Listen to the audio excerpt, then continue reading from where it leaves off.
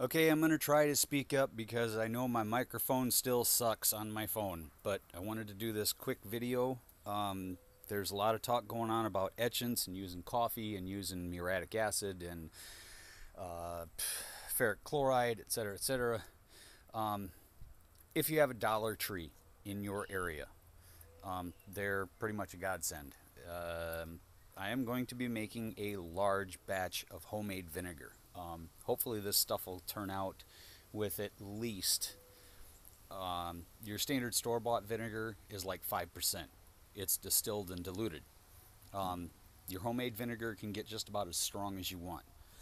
So, we got this. Oh, shoot.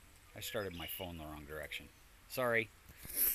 Anyway, so I got this 5 gallon bucket. It's a food grade plastic bucket. I spray painted it black just to help absorb any ambient light and help to block out UV rays. On this side, I have approximately 2 cups of granulated sugar. I have an old t-shirt, very important. I have 1 box of cheap Dollar Tree black peacoat something or other tea bags. Pure black tea. I'm going to use the whole box, but like I said, I'm doing at least 2 gallons in here. I have over here on the grill a pot of rainwater that is boiling. It's for non-food use, so I'm not doing it with good quality water, even though it's going to be potable after it's boiled. I also have one other very important thing.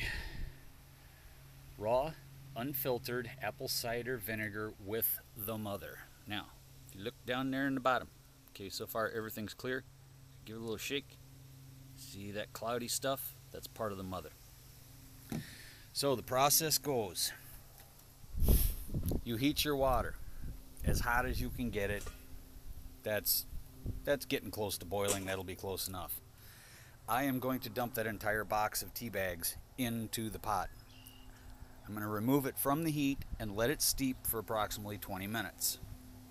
I will then scoop out the tea bags and squeeze out all the elixir, and I will add the sugar and dissolve the sugar, and then I will pour that into my food safe, which doesn't really matter, plastic bucket.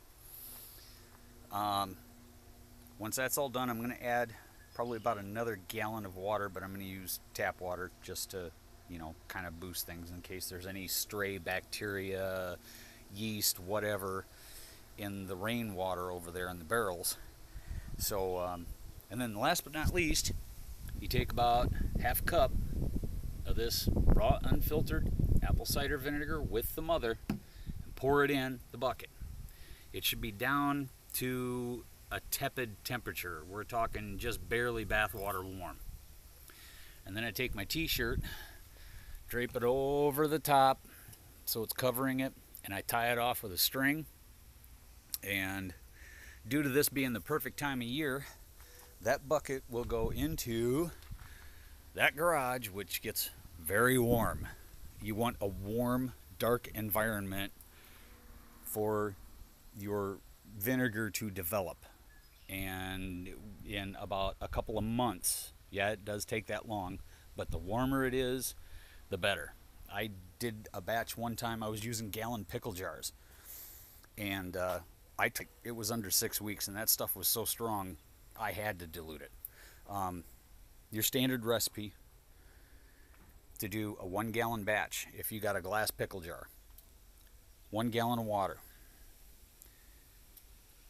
at least 10 tea bags. Don't go overboard, but at least 10 tea bags. Same process. Steep them for about 20 minutes. Make a good strong tea. Dissolve about 1 cup of sugar in that for 1 gallon. And then add your mother. You can either use the vinegar, or if you have the mother left over from a batch of vinegar you made before, you can just cut off a thin chunk of that, which will typically be floating at the top of the container, and drop it in there and cover it up with, like I said, a t-shirt. Some guys use cheesecloth. I don't like cheesecloth because it leaves you open for mold and bacteria, unwanted bacteria to get in there. so I use something a little bit finer, like a t-shirt. It's got to be able to breathe, and the more head space, the more wide open space it has, the better. I knew a guy at one point, he actually made I think it was a 5 or 10 gallon batch of vinegar, and he did it in a rough tote. And he used a pillowcase as a cover. And it was amazing. He took the, I think it's called a SCOBY, the bacteria layer that forms on top of it, and he basically tried tanning it like leather. It was kind of cool. So anyway, Drayson's Forge, yeah, going on a safari here. Be well, everybody. Thanks, and there's the fire. Good night, fire, in the name of Yamez. Be well, everybody. Take care. Hammer on.